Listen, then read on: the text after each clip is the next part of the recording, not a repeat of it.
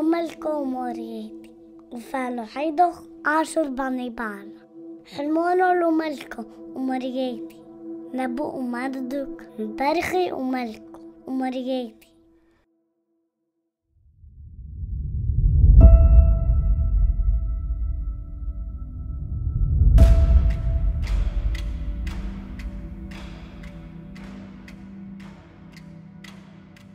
In the sprawling city of Nineveh, around 685 BC, the Assyrian royal family welcomed a new member, Ashurbanipal.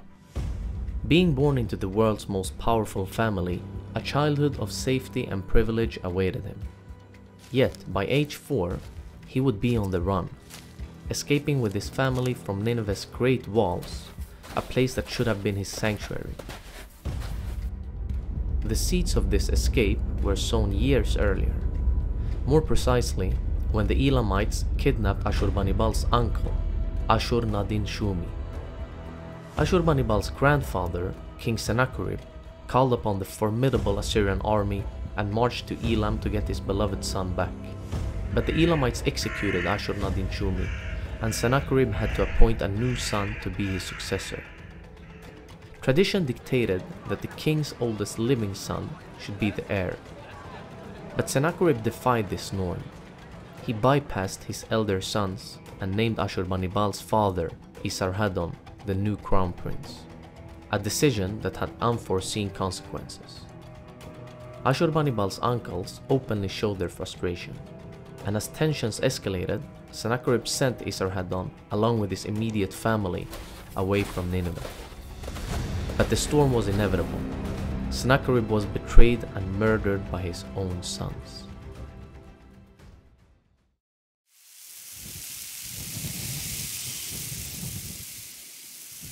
The news of Sennacherib's brutal death echoed throughout the ancient world, leaving Esarhaddon with guilt and grief. Could he have prevented his father's death had he stayed in Nineveh? The past didn't matter now, and Esarhaddon was forced to make a daunting decision: remain in exile with his wife and children, or abandon them to avenge his father. Although history only leaves us with Esarhaddon's decision, it must have been a hard one for him to make. He must have kissed his wife and children, promised them that he would be victorious while masking his uncertainty, swear that they would soon reunite while knowing he could be away for months. And Ashurbanipal, at the tender age of 4, must have been old enough to shed tears of confusion and longing when his father departed. Esarhaddon rallied those still loyal to him and marched to Nineveh. With the help of his mother, Nakia, Esarhaddon won the civil war after 6 dreadful weeks. Ashurbanipal's uncles fled north to Urartu and were never seen again. And so, young Ashurbanipal, still too innocent to grasp the magnitude of the events, returned to Nineveh with his family, unaware that his teenage years and adult life would be filled with similar events of dread, death, and despair.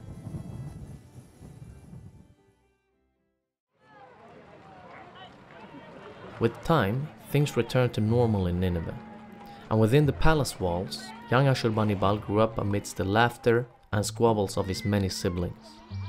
He was surrounded by 3 elder brothers, an elder sister, and at least 10 younger siblings. The eldest, Sin-nadin-apli, was destined for the throne. Yet it was Shamash-shum-ukin with whom Ashurbanipal shared a complex bond. They often engaged in board games where luck was the most important factor to win, something Ashurbanipal seemed to have more of than his older brother. And whenever Ashurbanipal won, he'd mock his brother, who ran after him, until Sin-nadin-apli or their sister, Sherua-eterat, stopped the commotion. Yet beneath the surface, Ashurbanipal held a soft spot for Shamash-shum-ukin and referred to him as his favorite brother. Then there was Shamash-metu-ubalit, the 3rd eldest brother. His name, translating to Shamash has brought life to the dead, hints at a life marked by illness from birth. His relationship with Ashurbanipal remains a mystery. The palace in Nineveh, home to about 15 lively children, was constantly filled with the sounds of youthful cries, laughter, and little feet running through its vast corridors. The only time the kids might have been quiet was when Ashurbanibal's grandmother, Nakia, was around. Although Ashurbanibal's mother was the queen, it was his grandmother he feared the most, and so did his other siblings and the rest of the empire. Whenever Esarhaddon was home in Nineveh, he was seen with Nakia more than anyone else. She was the only one the king could truly trust, and except for Esarhaddon, Nakia was more powerful than any man or woman in the Assyrian Empire.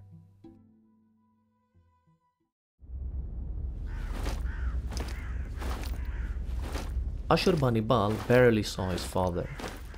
The king was constantly leading the Assyrian army on war campaigns. And when he was back home in Nineveh, he was busy with appointments, administrative tasks, and other duties. But Esarhaddon still loved his children and made plans for each of them. His plan for Ashurbanipal was to become a priest. Since a priest had to be fluent in Akkadian and Sumerian, Esarhaddon assigned Ashurbanipal a private teacher, the best scribe in his palace, Balassi. Balassi took his job with uttermost seriosity, but he couldn't have asked for a better student. Ashurbanipal showed great cognitive skills as a kid. He quickly learned to read and write cuneiform. Just learning one cuneiform language could take years. Ashurbanipal learned two. But apart from scribal arts, Ashurbanipal was talented in mathematics too. He loved solving complex mathematical problems, and in general he was interested in anything that would expand his knowledge. And Balassi kept polishing the diamond he found in Ashurbanipal. The two of them would form a lifelong friendship. When Ashurbanipal was 11 years old, he experienced another family tragedy.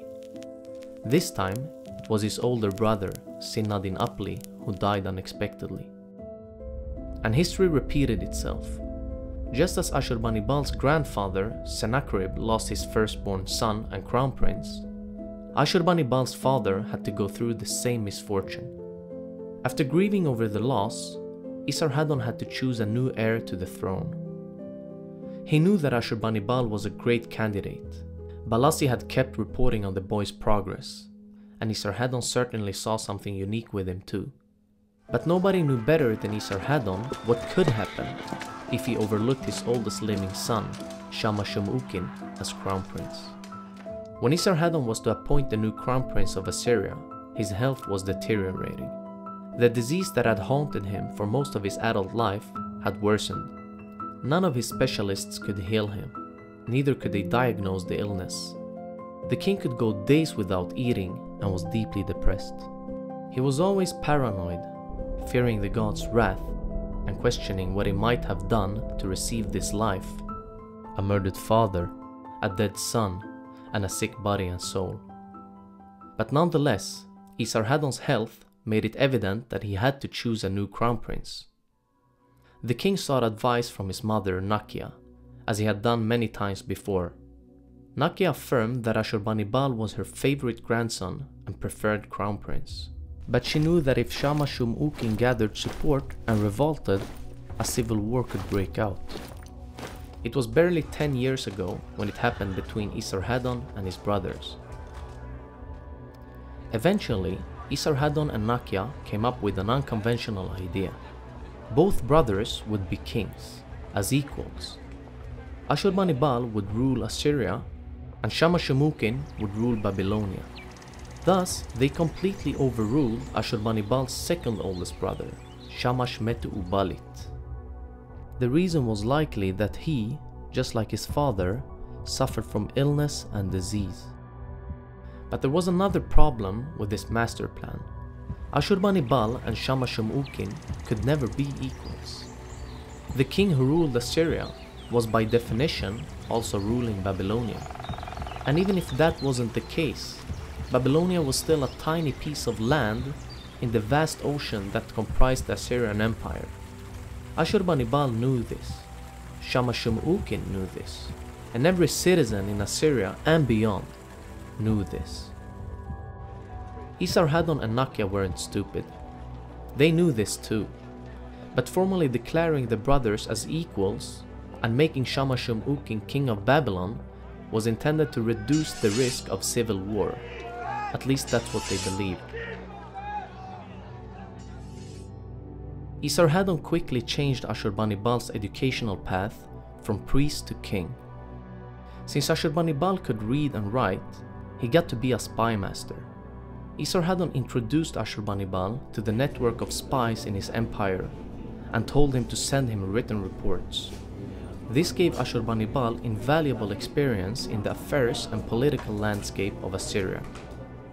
1 year later, when Ashurbanipal was 14, his father marched against Egypt again. Ashurbanipal had to stay home, but he continuously received reports from his father's scribes who traveled with the army. The first time Esarhaddon had gone to Egypt, he was defeated and withdrew.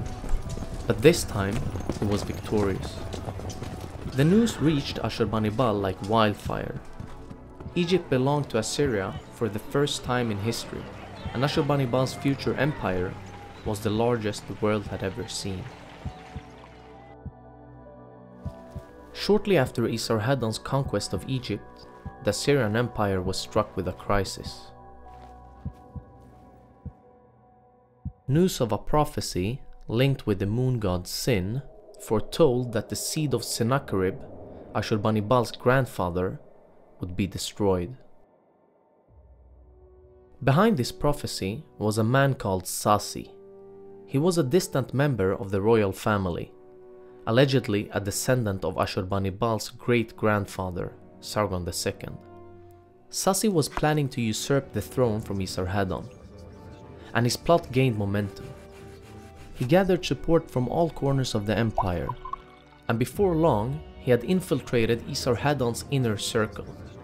Even Ashur-nasir, one of Esarhaddon's most trusted advisors, changed sides to support Sasi.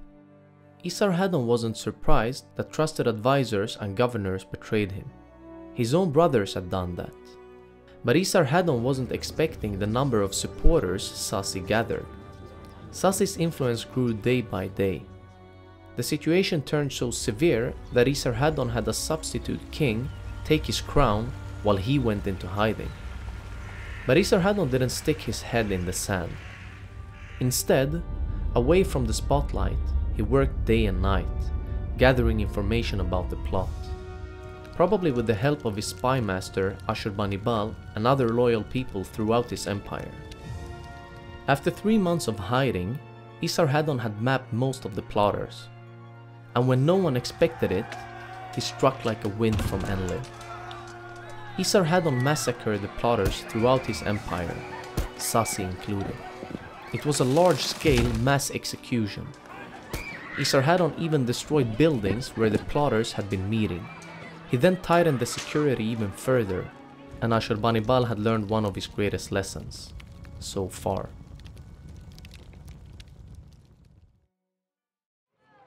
One year later, at the age of 15, Ashurbanipal managed the whole empire's intelligence network. This was a big step for the future king, whose support from his father was undeniable. But Ashurbanipal's education as future king also led him to physical activities. He was taught to drive chariots, ride horses, and fire arrows on horseback. With these skills under his belt, Ashurbanipal learned how to hunt lions. While hunting animals was a widespread activity in Assyria, hunting lions was only for royals, and it was an activity the future king would return to throughout his life. But being crown prince also came with other duties. Ashurbanipal had to marry his future queen. He chose a woman named Libali-Sharat. Nothing is known about her background, but she wasn't born with the name Libali-Sharat, since the word Sharat basically means queen. The wedding was likely arranged, but the couple's affection for each other indicates that there was love behind the marriage too. But not all were happy with Libali-Sharat's entry into the royal family. Ashurbanipal's sister, Sherua-Eterat, wrote this letter to her new sister-in-law.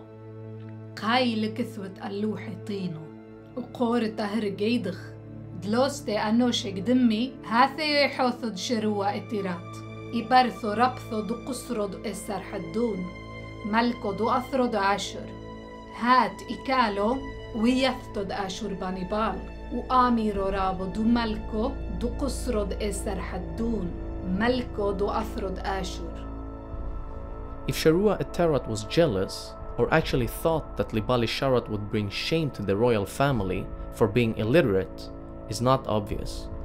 But Libali Sharat eventually learned to read and write, and in a stele she had erected and composed, she noted that Ashurbanipal was her beloved husband. Ashurbanipal reciprocated her affection and had his queen depicted on reliefs in his future palace, a rare thing for Assyrian kings to do. Esarhaddon kept giving authority to his sons, Ashurbanipal and Shamash-shum-ukin, and when he embarked on another trip to Egypt to suppress a rebellion, he left his sons to rule his empire. But on the 1st of November, 669 BC, the king suddenly died at age 44. Although Esarhaddon was sick, he was healthy enough to take the long road to Egypt. So when Ashurbanipal received the message of his father's death, it came as a shock that gripped him with sorrow, but also fear.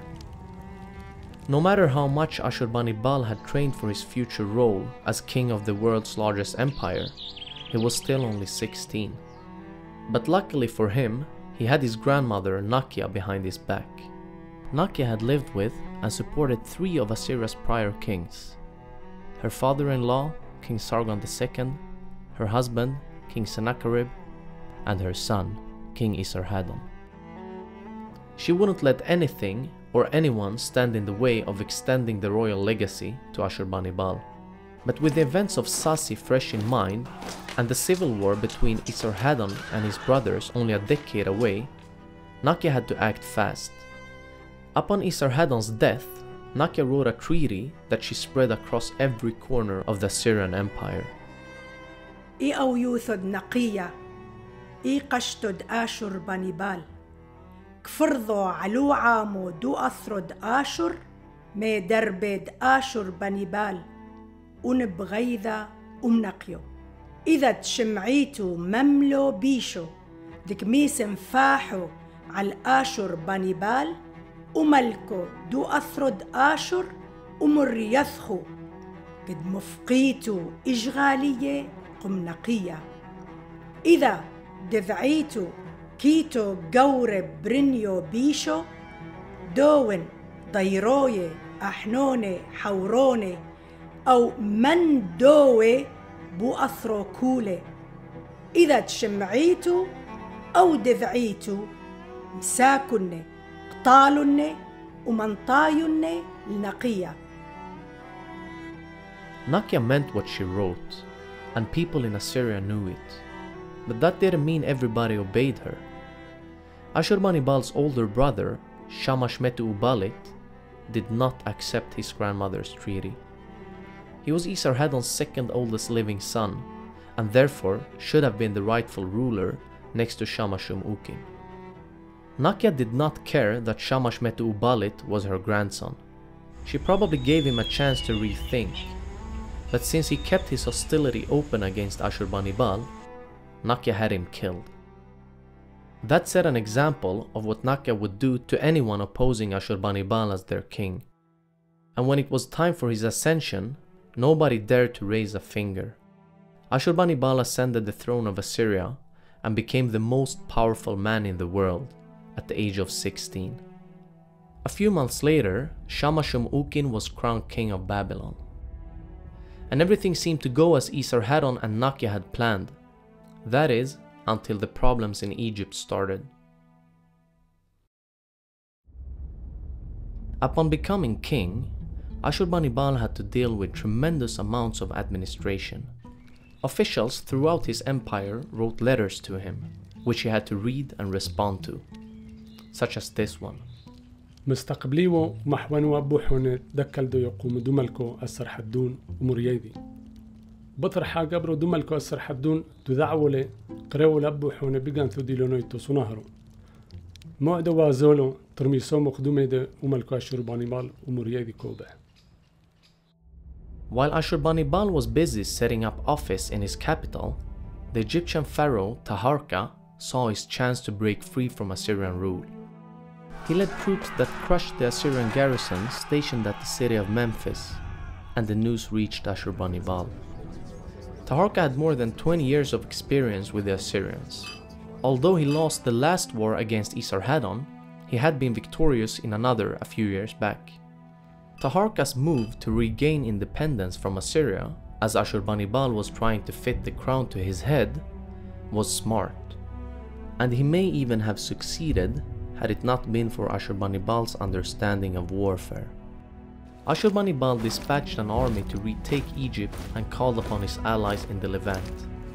Even Cyprus sent troops and equipment, including ships, to the Assyrian cause. Ashurbanipal's troops and allies won a battle in the city of Kar-Banitu. Taharqa fled south, and the Assyrians regained control over Egypt. Taharqa died in exile a few years later, but his rage against the Assyrians was inherited by his son, Tanatamun. The new pharaoh followed his father's footsteps and revolted against the Assyrians. When Ashurbanipal heard of it, he dispatched troops again. Tanatamun fled south, as his father had done, and remained there until his death. After the recurring revolts in Egypt, Ashurbanipal installed Psamtik as the pharaoh. Psamtik had spent time in the Assyrian court under Esarhaddon. Thus, Ashurbanipal knew him well and equipped him with Assyrian garrisons before he had his main troops returned home. But Ashurbanipal underestimated Psamtik's ambitions. The Egyptian pharaoh would not remain a puppet ruler for long.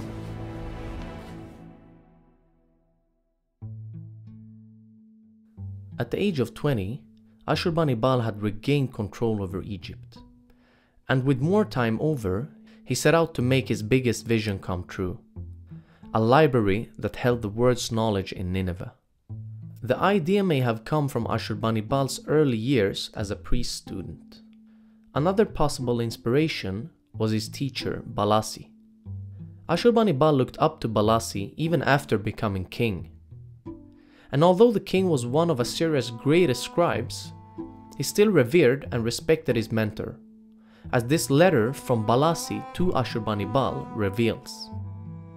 لملكو مريدي وفالو حيدوخ بلاسي يسبوطو دلو حدوتينو اتشما يسبودو ملكو ومريدي دكتولي لي أعلى حربية كي تحضلو حدوتينو دلونيتو وعدو قد مشادرنو لا لملكو كلوزم وملكو حربية شما يسبو عسخو يد مترجمو إنا قدو ثينو رسوملكو ومريدي قد محوينو إيوثو أيدر بويو كثوتو بشرورو وحدلكو دعب من شكل بخرويو عسقو يتفهم له.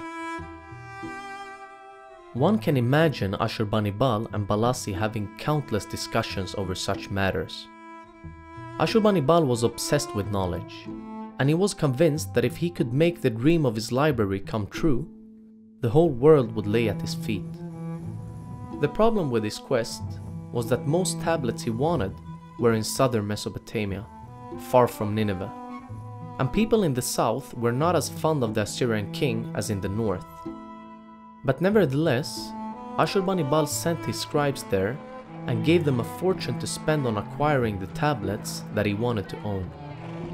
When the people of Babylon heard how much Ashurbanipal would spend on his library, a huge crowd gathered in excitement. But Ashurbanipal wasn't just going to buy anything inscribed on clay. He clearly informed his scribes about what tablets he was looking for, as this letter from Ashurbanipal to his scribe Shudunu reveals. من دلوزم البث أرخي ومن دهوه لوح الطينو اتكتني إذيعد ليت منيب وأثرد آشو كراخ علي ومنطيليني وعدو كثولي لخودو مدوهايكلو ولوز قاذو لبيتد عبرت نوشو لكو وتولي لوح الطينو مينوخ إذا تحوزت لوح الطينو دلوكثولي لوخ علي اتكذعت دهوه ما وثرونو لبث أرخي مدهاوستو مشادر ليو. Whenever the scribes came home with new tablets, Ashurbanipal had them copied onto fresh clay. All scribes Ashurbanipal employed in his library were calligraphers of the highest quality. They hardly ever made mistakes, but if they did, there was no way to hide it. Ashurbanipal could read and write as good, if not better, than his best scribes, and he made sure to read the tablets in his library and even had his signature inscribed. The king himself also composed many works written in his own hand. As his scribes collected more tablets, Ashurbanipal started organizing his library. He categorized the literature into divination, religious, lexical, medical, magical, ritual, mythological, mathematical, scientifical, historical, laws, and other tablets. But his sense of perfectionism didn't end there. Ashurbanipal made sure each tablet in a compilation carried a library tag or colophon, detailing its running number, the name of the series as a whole, and the first line of the next tablet to come. ما حتلي قالو حدوتينو لحدي ذوثو دبث أرخد ننوي لشن أحايذي ولطوثو دينا في شيذي. Ashurbanipal was more proud of his library and his knowledge than anything else.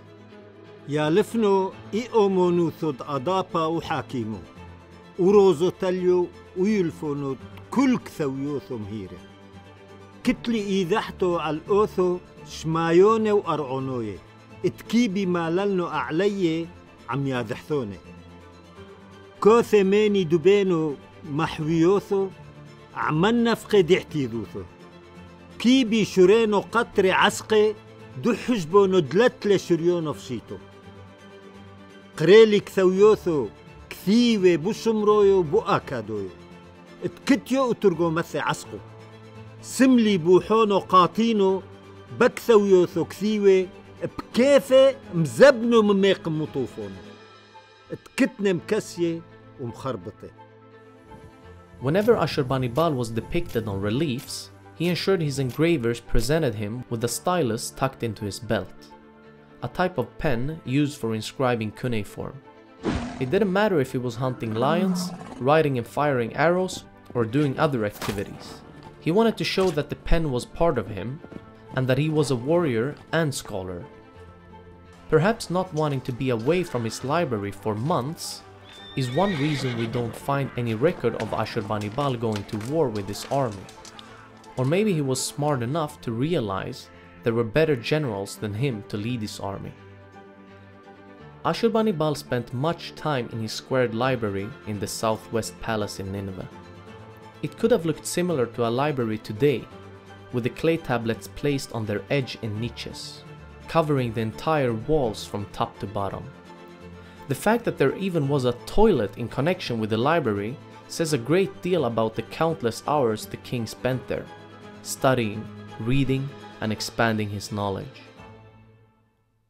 Being the king of Assyria not only meant the power to construct libraries, the role also came with serious responsibilities.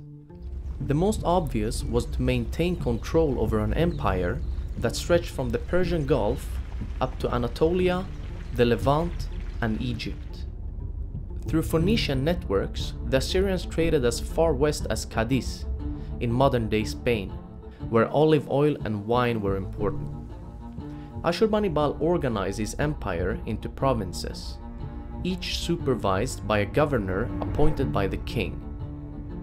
Every province, except the ones that protected Assyria's borders, paid taxes to Nineveh.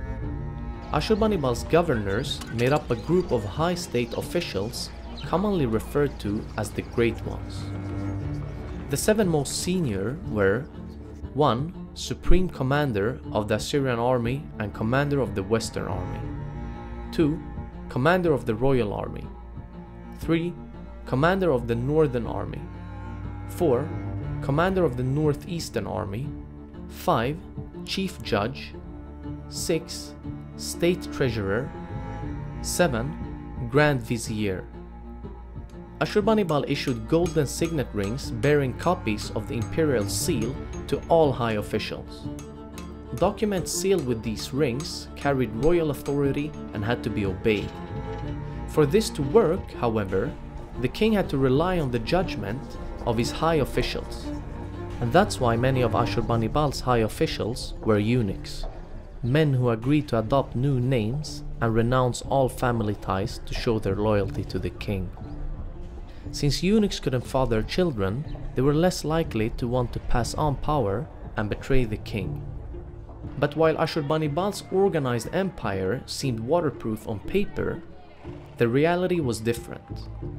Assyria was not protected by mountain ranges or the sea. It lay in an open, flat landscape that until this day is a war zone. And that was one of the reasons Ashurbanipal invested heavily in his army. If the enemies of Assyria, who were present in every direction of the empire, discovered that the empire was weak, they would take the chance and strike. After a decade of peace with the Elamites, that's exactly what happened. Although the Elamite king Urtak and Ashurbanibal's father were friends and even exchanged children to be raised in each other's courts, Urtak attacked Babylonian territories in 664 BC.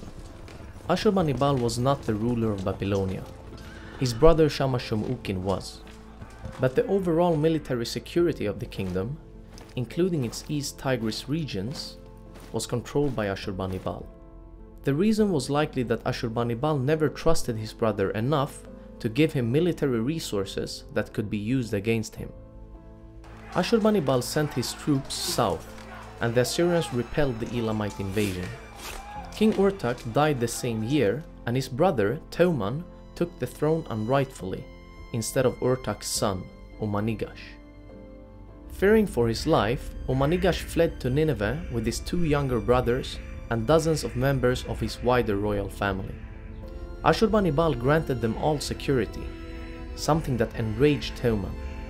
The new Elamite king demanded that Ashurbanipal hand them over, but Ashurbanipal refused. The Assyrian king knew that knowledge was power, and having indigenous Elamites by his side could be useful.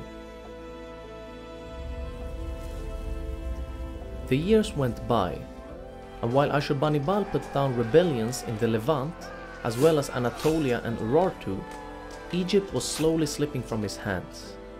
The puppet ruler Psamtik had grown in confidence, and while Psamtik still had great respect for Ashurbanipal, he wanted full control of Egypt.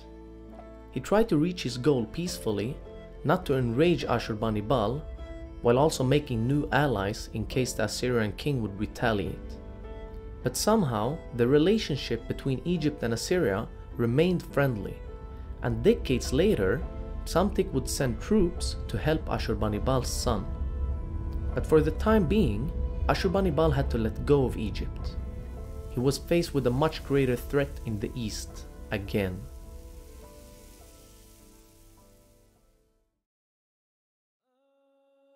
The Elamite king, Teuman, had spent the years following his ascent to the throne, planning how to exterminate Assyria. The tension between Teuman and Ashurbanipal, and Teuman and anything that was Assyrian, grew larger than ever. It probably had little to do with the fact that Ashurbanipal held the true king of Elam, Omanigash, in his court at Nineveh, and more to do with Teuman's anti-Assyrian politics. In 653 BC, Teuman felt confident enough to attack Ashurbanipal's empire in the hopes of bringing it down. But the Elamite king had greatly underestimated the Assyrian army, or overestimated that of his own, because his attack was repelled by the Assyrians, who by the orders of Ashurbanipal went after the Elamites. At Tel Tuba, by the river of Ulai, both armies clashed in a brutal fight that changed the color of Ulai. The Assyrian army launched a full-scale attack. The Elamites resisted desperately, but the Assyrian forces swiftly penetrated their battle lines. This advance forced the Elamites into a chaotic retreat. In their panic, they fled down a hill, with the relentless Assyrians closing in on them. The Elamites' flight was halted at the banks of the Ulai River, where they faced a grim choice: fight for a jump.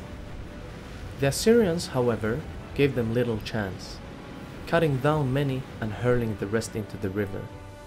Amidst this turmoil, the Elamite king Teumman and his son Tamaritu were thrown from their chariot in their attempt to escape. Though both quickly rose, Tamaritu's second bid for freedom was cut short when an arrow struck his father. The Assyrians closed in swiftly, surrounding them, and in a final act of defiance, Tamaritu drew his bow, but an Assyrian soldier struck him down with a decisive blow from a mace.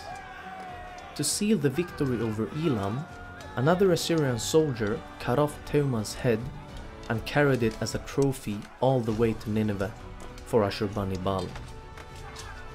The Assyrian king, who was 32 years old at the time, was proud of this victory. He had Teumman's head hooked to a tree in his garden and celebrated with his wife Libali Sharat. The royal couple feasted on the finest food in the shade under grapevines, accompanied by musicians and servants. This banquet scene also illustrates the cover of Table of Gods, my upcoming cookbook inspired by the world's oldest recipes written on clay tablets in ancient Mesopotamia 4,000 years ago. But more than a cookbook, Table of Gods is a time machine in the size of a coffee table book, aiming to transport readers back to the cradle of civilization through all senses. Each chapter of the book begins with a travel guide to a Mesopotamian city and then presents recipes from that very city adapted for the modern kitchen. If you've ever wanted to dine like Ashurbanipal or walk the streets of Nineveh, Ashur or Babylon, it will soon be possible.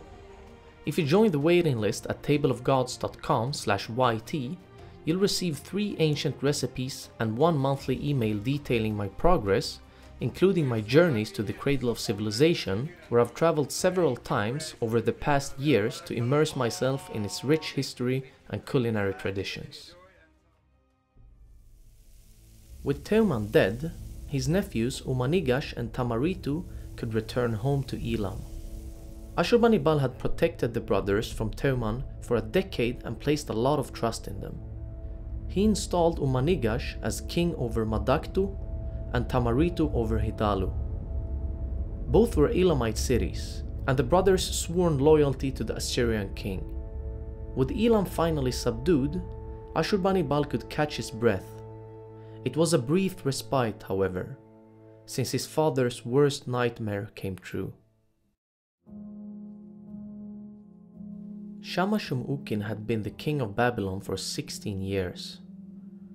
While his father planned that he and Ashurbanipal would be equals, nothing could have been further from the truth.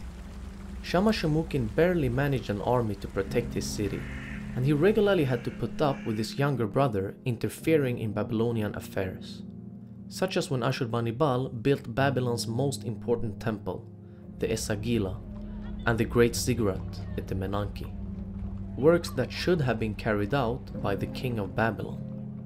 Although Shamash-shum-ukin never got over his father's decision to place Ashurbanipal on the Assyrian throne, he must have accepted it, based on 16 years of peace. But when Shamash-shum-ukin didn't even get to act as the king of tiny Babylon, he couldn't take it anymore. Shamash-shum-ukin, who was ethnically Assyrian, had immersed himself in Babylonian culture. He assimilated well and attended rituals and festivals as any native Babylonian king would.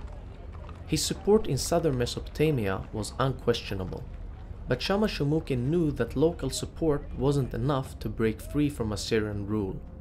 So he began assembling allies he knew despised Assyria, and there were lots of them. The news reached Ashurbanipal, and if Ashurbanipal tried to talk sense directly to his brother to stop the revolt, is not recorded. But maybe Shamash-shum-ukin had enough of his young brother bossing him around, in which case it wouldn't matter. Ashurbanipal must have felt deep feelings of betrayal. Shamash-shum-ukin was, after all, Ashurbanipal's favorite brother, and one he had spent a lot of time growing up with. In a last attempt to avoid a revolt, Ashurbanipal wrote a letter addressed to the people of Babylon.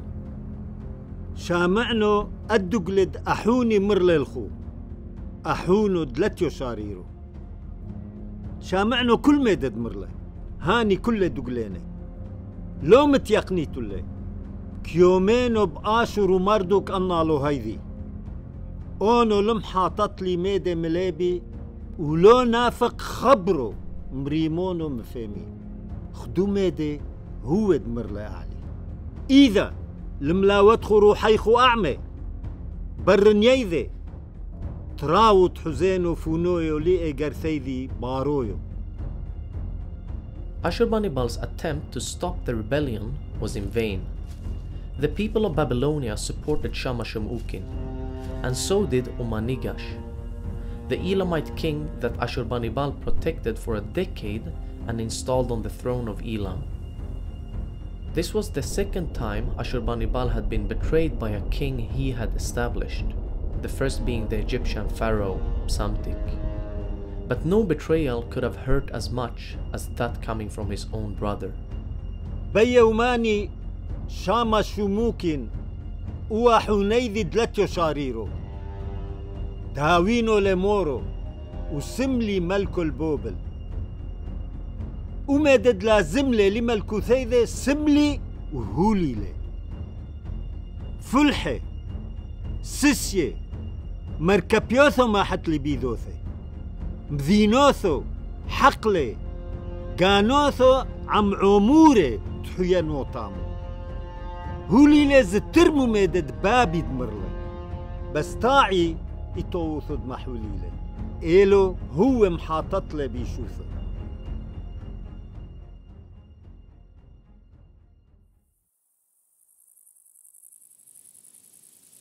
According to a later legend, Ashurbanipal and Shamash-shum-ukin's sister, Sherua-Eterat, attempted to intervene and stop her brothers from fighting. While that may be true, it didn't help. The siblings' mother, Eshara-Hamat, couldn't do anything either, since she had passed away long before. If the brothers' grandmother, Nakia, was alive at the time is not certain. But if she was, she would likely have supported her favorite grandson, Ashurbanipal. There was nothing that could prevent the war between Ashurbanipal and Shamash-shum-ukin, except for divine intervention. On the 17th of July, 652 BC, Ashurbanipal asked his diviners if he would be favored in an attack against his brother.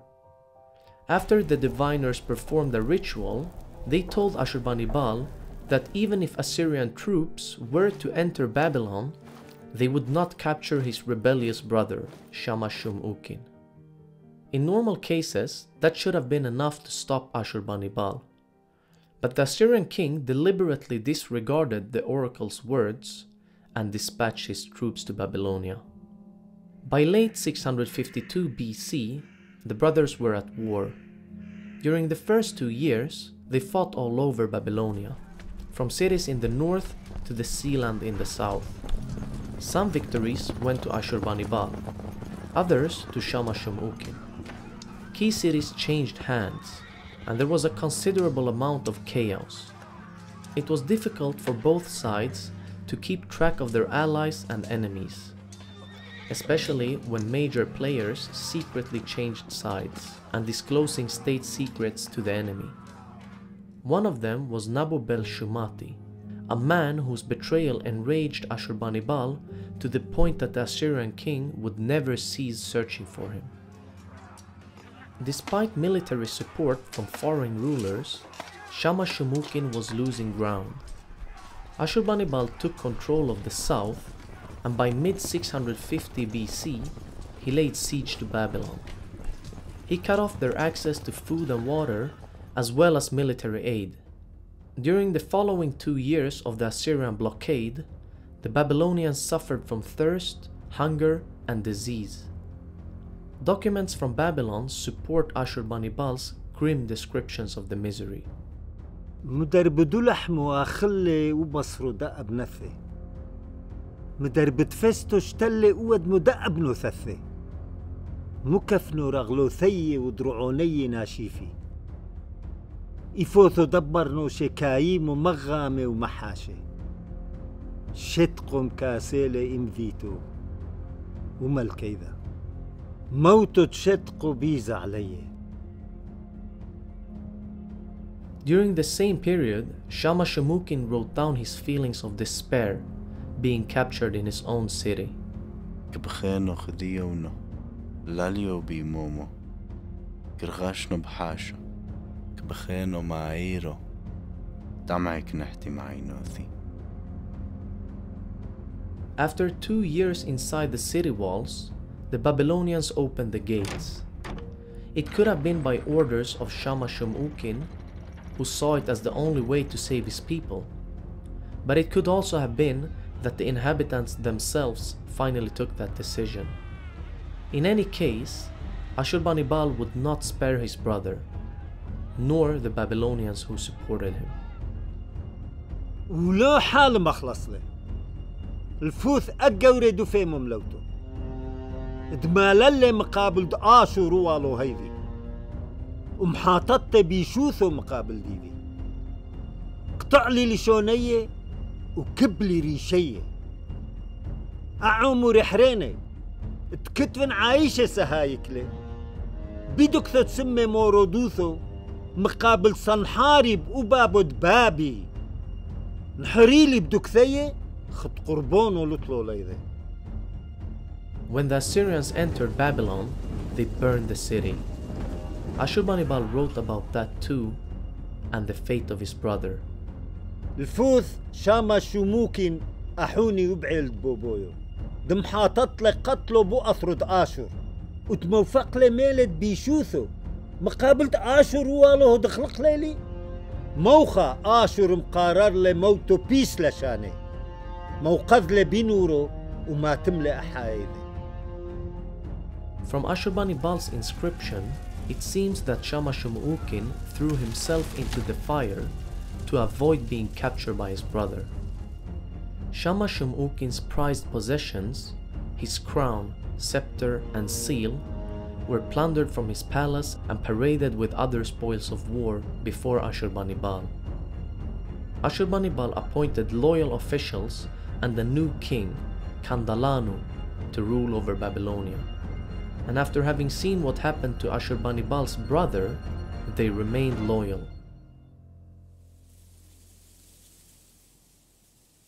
The civil war against Babylon took its toll on 37-year-old Ashurbanipal. Deep down, the Assyrian king must have felt that it could have been avoided, and that he could have acted differently to keep better relations with his brother. On one hand, Ashurbanipal failed his father for not being equal to his brother and therefore causing Shamashemukin to revolt. On the other hand, Shamashemukin may have planned the revolt ever since he became the king of Babylon. In any case, causing the death of a favorite brother must have been a tragic moment in Ashurbanipal's life, regardless of his cruel and cold inscriptions about it. But whenever the king needed to shift focus, he turned to an activity he had enjoyed since childhood: lion hunting.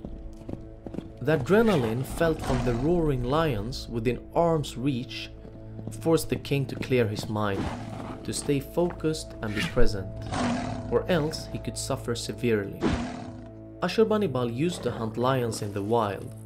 He would travel by boat or on horseback to the countryside around Nineveh. There was an abundance of lions there, which was confirmed by archaeologist Henry Layard 2,500 years later. But the lion hunt also occurred in a more controlled environment in the capital. In the northeastern part of Nineveh, there was a large arena resembling the Roman Colosseum. Here, in front of big crowds, hungry lions would be released against Ashurbanipal and his bodyguards. But contrary to the Romans, this wasn't simply entertainment, although people would try to get the best seats during the event.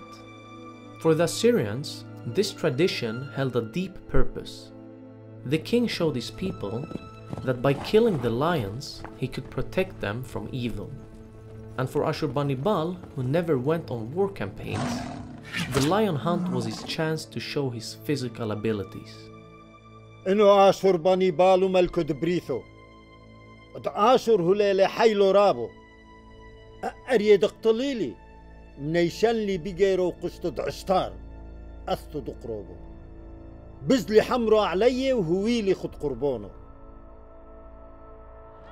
If the king was ever in real danger is questionable. He must have been when hunting lions in the wild. But in the arena, the lion hunt was highly organized, and the king usually rode on a chariot. That made it harder for the lions to get to him. But that didn't mean they didn't try. Despite being an organized event, hunting lions with bow and sword came with risks. If Ashurbanipal had a bad day and missed his target, he had to rely on his bodyguards. And with more than one lion unleashed at the time, there was always a possibility of something going wrong, which the fear in the eyes of Ashurbanipal's horses clearly tells. But despite lions' sharp teeth, claws, and rage, the real danger for Ashurbanipal was elsewhere. The year following the death of Shama-Shum-Ukin, Ashurbanipal wrote a letter to the elders of Elam. The Assyrian king had still not forgotten about Nebu-Bel-Shumati, the official who betrayed him in the Babylonian War. Ashurbanipal warned the Elamites that failure to hand over Nebu-Bel-Shumati would result in the complete destruction of their land. But the new Elamite king, Umanaldash, refused. The reason might have been that he wanted the Assyrians to invade so he could in turn punish them, or that he simply didn't believe Ashurbanipal would send his whole army just to capture one person. But Ashurbanipal meant every single word. He sent his troops to Hamanu and captured the city easily, forcing Umanaldash to flee into the mountains. But Ashurbanipal wasn't done. After 20 years of continuous rebellion and betrayal, he had grown tired of Elam, so he marched on Susa, Elam's most revered city. مسكلي امذي ثوت سوسا كليمو الصويو وبيتو دقالو هثي دكتو ديلفونو دروزو محرولي أهاي كلثي وبنيلي كمو آلوه وآلهيوثو خدرحوثو ميثي وقايسيذي عابر علي وحزيلة وروزثي ومقذيلة بنورو. From that day on, Elam was never a problem again for the Assyrians. But Ashurbanipal wasn't satisfied yet. So he wrote again to Umanaldash, asking, or rather demanding, that he hand over Nebu-Bel-Shumati. The letter seemed to have reached all the way to Nebu-Bel-Shumati himself. هو ما حسل بعيقوث ليبو ومشاوش لوح زيلة قيمة بحايذة وآبع دمويث ما ليلع مقري عايذة مرلة انحر لي بسيفه وما نالداش زايع وما حتلي إلى شد Nebu-Bel-Shumati بملحه وهو ليلو راهو تيدي. After the death of Nebu-Bel-Shumati, a group of Assyrian soldiers tracked down Umanaldash, who was hiding in the mountains. They took him to Nineveh and Ashurbanipal, who let him live with one requirement. He would serve the Assyrian king until the end of his days. He was made to carry the king's food at festive banquets and pull his chariot like a horse during New Year's festivals. Ashurbanipal was now in his 40s, and while that is considered middle age today, 40 was a ripe old age for an Assyrian king. With Babylonia and Elam dealt with, Ashurbanipal turned his attention to his capital, Nineveh. The king built a new palace, the North Palace, which he decorated with wall panels showing off his victorious battle campaigns and lion hunts. Ashurbanipal also built another library in his new palace and started collecting new tablets. Although his age made it harder for him to hunt lions, reading and writing were a passion he continued to pursue.